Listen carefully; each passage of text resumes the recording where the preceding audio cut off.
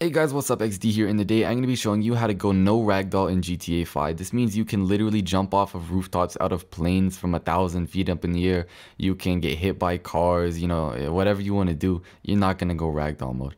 I actually think the animations are from GTA 4 or 3 or San Andreas, Vice City. I don't even know. I think one of those was 4. I don't know. Anyways, it's pretty cool. You don't go ragdoll. I'll stop wasting time talking. We'll actually get into how to do this. Alright, so first things first, you have to have completed the Caprico heist at least one time, just through that first run. If you haven't done that, this is not going to work for you, so save your time. Go ahead and click off the video, unless you're just curious, I guess. But if you have, all you got to do is go over to this blue marker, which is supposed to teleport you to the beach, and go ragdoll. You can have a friend hit you with a vehicle or something, but it's easiest if you do use an up and atomizer, but it's not a requirement.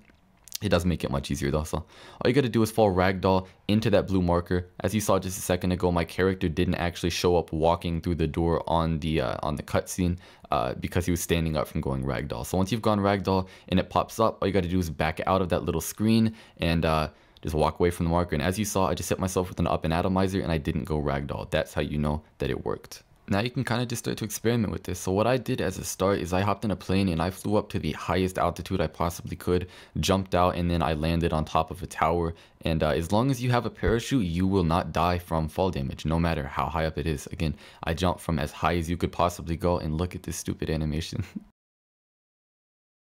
You see that? That makes no sense, but it works. It works in GTA Online. So anyways, yeah, it's pretty much all you got to do is just walk into the marker and go ragdoll. That's pretty much it. You can do a lot with this, by the way. I did a couple of different tests. First of all, I found that if you die, it'll stay active, so you can die as many times as you want to, and this won't stop working.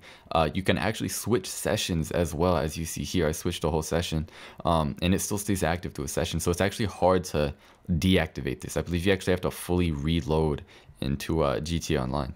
Anyways, if there's one thing that you don't want to do with this, it's jump off of a really high building or something like that, or out of a plane without a parachute, because then this will not work.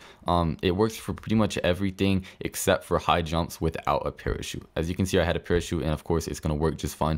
You take that parachute off though, and you're pretty much guaranteed to die. Anyways, that's pretty much it for the glitch. If you guys have any questions or anything, leave them down in the comments below. I'll respond as quick as I can. Sorry about the horrible commentary. I'm super tired, so it's not going to be the most high energy, but hopefully you get the point anyway. So thank you guys for watching the video, and I'll see you in the next one. See you then.